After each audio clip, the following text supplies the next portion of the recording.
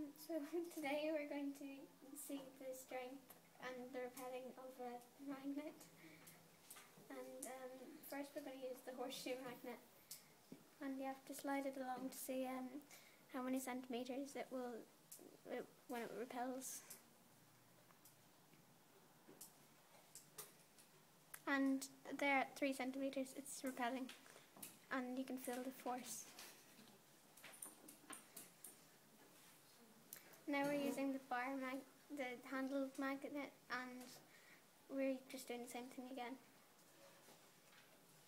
And all the magnets are different. And there at 8 centimetres it's repelling again. And now there's the bar magnet.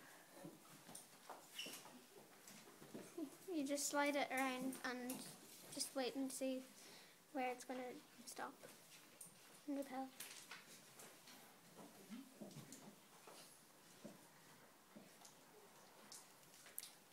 And at 2 it's repelling, and it's obviously not a strong magnet.